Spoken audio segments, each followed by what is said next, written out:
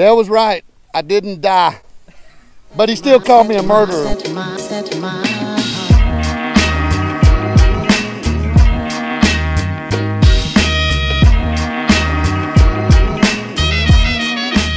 Alrighty guys, we're gonna do a first impressions flat top Dominator combo. See what we're feeling here. Nice. Not crazy about the throttle, but I'm gonna give it a go. So you buckle in while you're sitting down in these things? Yeah. It's got the quick release. Oh, it's a little tight. We need to loosen these shoulder straps some. Okay. Oh, here, let me sit back down. Oh, yeah. It got me squished into the seat. All right. All right, then. Maybe reverse, maybe forward. We're right in between. Conditions are right in between. I'll do forward. It's weird leaning down on it. Give me a start assist. Yep. You ready? Yep. 2, 3. Give it a little throttle. Uh-huh. There we go. I have flown the Minari engine before. All right, gonna be a crosswind takeoff. Let's see here. Alrighty, Dominator flat top. I'm not gonna die this flight, am I? I can't hardly hold the A's. That's one thing that's showing up immediately. I'm gonna pinch him with my thumb. That's a little different technique than what I'm accustomed to, but that's all I got on this thing. And then I'm go. Okay, now the wind's straightening up. It's a right torque. Okay, 2, 3, go.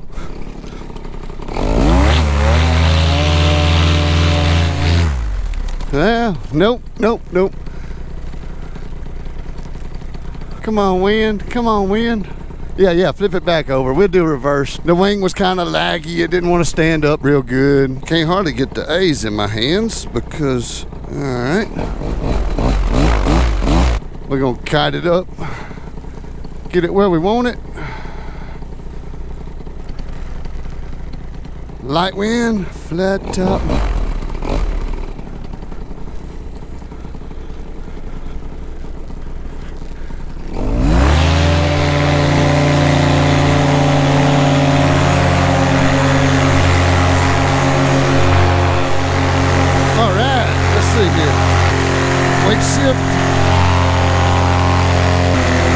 There's a thermal. Nice. Alright, I'm gonna let go of the controls here. Some magnets. Maybe. I don't think they work. Okay, that one works. Oh, there they are. It's in the wrong spot. So weight shift only left. The weight shift's pretty good. And we're gonna weight shift only right. And weight shift's pretty good. But the harness does feel so up on the ground. I'd rather them feel better on the ground actually. The bars have some sharp horns right here. They're poking me right in my biceps during flight. Now, certainly I can learn to position myself, but they stab me right, those horns. You can't see them. I'll show you on the ground maybe. The motor does have a lot of torque effect, so I'm gonna sit level and then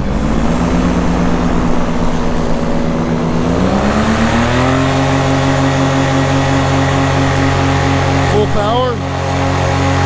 It's leaning me harder to the torque side. Let's shift to it. The Dominator feels pretty docile. I would expect nothing less. It's a copy of an OA glider. It's got 4 riser sets, trim tabs. Trims are all the way out on this wing. I'm gonna pull them in a bit. See how that flies different? So probably the reason the trims are out is because it was hard to pull up in a reverse or a forward. It's real doggy. It wants to hang back. It's old design. Yeah, those horns are really annoying. Like when I reach down to pull, my arm, I don't know if you can see it while I'm in the air here. Let me just show you. Well, thermals. So I pull down and my arm just pushes right into that sharp ass point on these bars here. I don't particularly like that. You can weight shift away from the torque, but that's more of a manual compensation, I guess. It's there's a contact point. Okay, I'm out of the seat. Let's see how she flies out of the seat on approach. I'm in a thermal. and I'm about to get dumped out right near the ground, which is fine. And the wind's changing directions. I may not like this. Am I gonna hit the hill? No, I'm gonna float right over it. I'm gonna lean to the right a little bit and flare. There's the end of the thermal. Oh, I don't like the way the thing hits me in the legs. So the thing does fly good, but it doesn't feel good. This motor doesn't feel good. It's awkward, it's heavy, it has pressure points and sharp spiky things that poke into my flesh. That's the reason I never even, and the throttle is kind of, again, I can't even pinch. If I want to adjust the trimmer, like I could barely pinch it. Like, look at this, I can't hardly do anything. It completely takes my hand out of the game and forces it to be on the throttle only. So I'm gonna land this thing right over here by Chick's car for him, so you don't have to carry it too far. Of course, wind conditions are thermals and changing. I'm in lift right now, of course. There's the kill switch. Got my finger on it, but I need a little power, just a little power. Whoa! There's some lift. There's some shit. Thermal was gonna dump me right at the end. I'm gonna go around.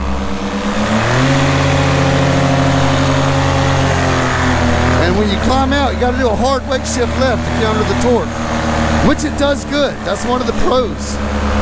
All right. There's thermal.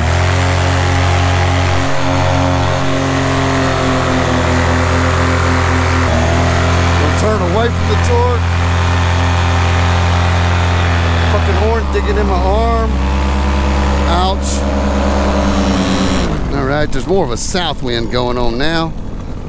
And when I dump the power, it immediately goes back to the right. I mean, it's not like loss of control or anything. It's just, I like a real loose weight shift. This machine has a loose weight shift. I like that. I like that. The turbulence shows up a little more. See it bouncing around? Yeah. Okay. Hands up, out of the seat. I'm gonna kill it. Wait, wait, wait. Wait, wait, wait. Flare.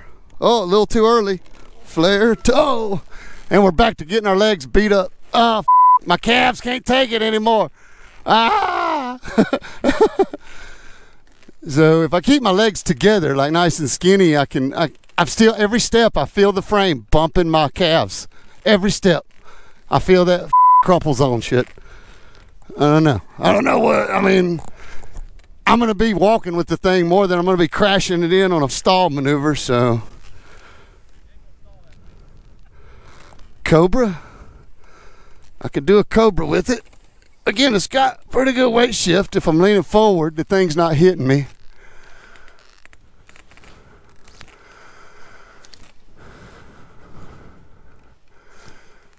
Yeah.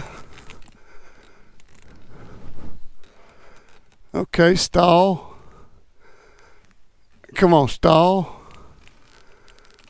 Okay, there's parachutal. There's wind change. Woo. Oh yeah, I'm gonna take it off. I just wanted to try it out. Yeah, I'm gonna sit her down here. So the pros is it weight shifts really, really well. All right, that's and I guess it is safe. That's a pro. We ain't gonna discount that. But you got these sharpened horns. Those things are digging into my biceps. Every time I turn, I feel that horn poke me right there. That's not comfortable. That I would not have like that. It torques really bad, but it's easy to weight shift out of it. There's not much torque compensation as far as automatically built into the machine. You have to manually compensate for the torque. Hang points were set up properly for my weight. Thrust angle was good. Probably the biggest thing, and I've put one of these on before. That was my first time to fly one, but I put one on and I knew immediately I wouldn't like it because of the way it felt on the ground. The seat board is digging into the back of my legs, and these crumple zone things here are smacking me every step I take. When I lean back to a proper takeoff posture, those things are smashing into my leg every step, and it's more of an annoying thing than a sort of deal-changing, game-changer type problem, but it is annoying. It is annoying. I don't like stuff hitting my legs when I'm trying to run around. I like to be nimble, and you know, on the ground is when to me is most important, because that's where you get hurt the most. Up there flying, I'm glad it flies good. That's okay, but nothing up there really hurts you. But when you're on the ground, if that thing hits your leg and causes you to fall over, I mean, you're going to have bigger problems then. Pros versus cons, you know, throttle, sharp ass points, things beating my legs, not being super maneuverable on the ground. Those are all negatives in my mind. The pros are that it is safe. I bet it's got a really strong hoop. I can tell it does by the design. So if I try to squeeze it, yeah, it barely flexes. You're not going to get any kind of, but I've seen a flat top hit the ground and the prop go through everything same time. So it doesn't make it bulletproof either.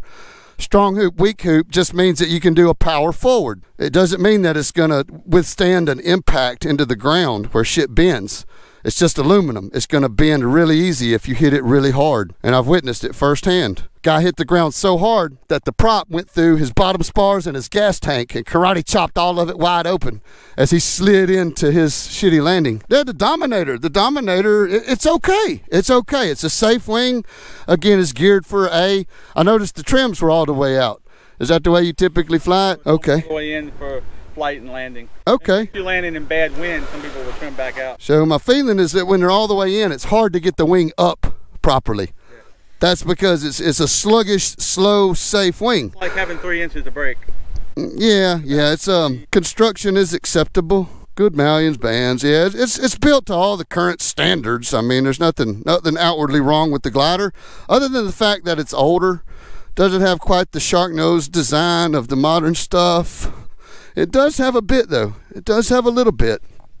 It doesn't have the stiffening ribs on the leading edge to hold the wing shape. Again, that's kind of old school technology. They're putting ribs in all the new gliders now. All the big companies, all the new technical innovations involve stiffening rods in the leading edge, and this glider does not have that. That tells me it's an older thought out design before they did that. Typically wings from the 90s don't have those stiffeners, but anything sort of past about, where did I start seeing them? I'm not sure when they started putting ribs in it. That may be something to investigate. Now, when you talk about the price of the whole thing, how much was the whole thing as far as when you bought it? What did they want for it? Full retail is $8. And $38. Okay, so you're paying premium prices for old stuff is what it kind of amounts to, even though it's new. I believe he modeled this one off of an older, like a Walker jet, maybe, I hear. Okay, I don't keep up with all of it, but that sounds right. Well, that's an honest opinion on it. Outside of Trevor being cool, actually, that's you know. That's where I stand with the flat top. I believe it could be redesigned a little bit and have some safety. Redesigns are hard. They pumping these things out of jigs. If you're gonna change shit, you got to rebuild the jigs. That's tooling. That gets expensive, etc. These are a little bit loose, maybe. Might tighten those up, give you a little more.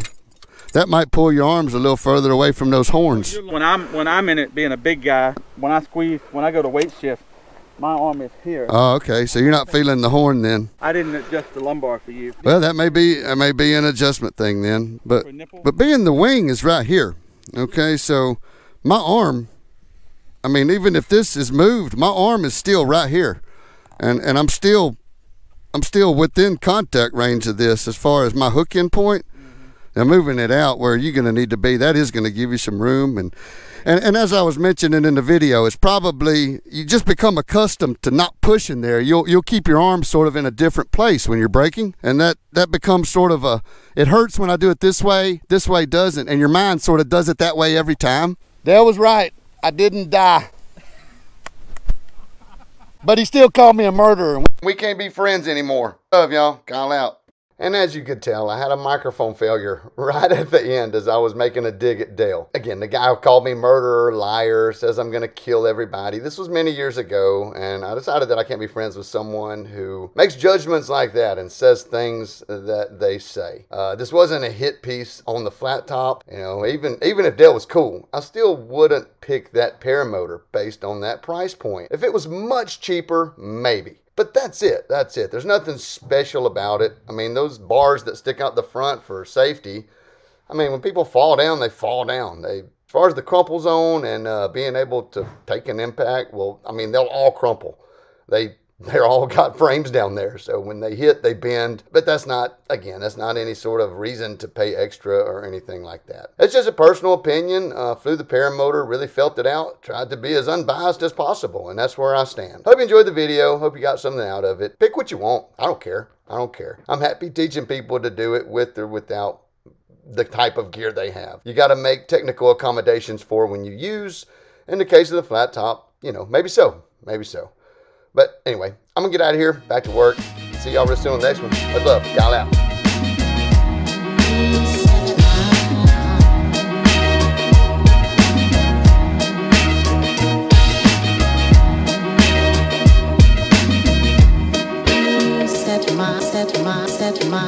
Set my